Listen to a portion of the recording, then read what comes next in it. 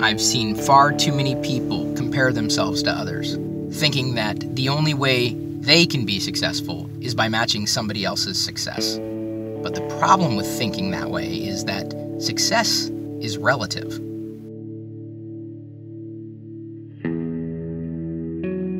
You may look at something that you've accomplished and believe that it pales by comparison to what somebody else has done. If you did the best that you could do with the resources at your disposal and it worked, you succeeded.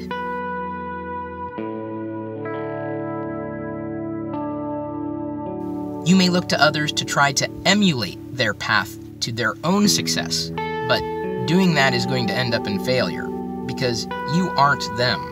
You are you. People may tell you that you've failed. You may feel like a failure, but that doesn't mean that you haven't been successful. And not just successful at being a failure, you may have accomplished something.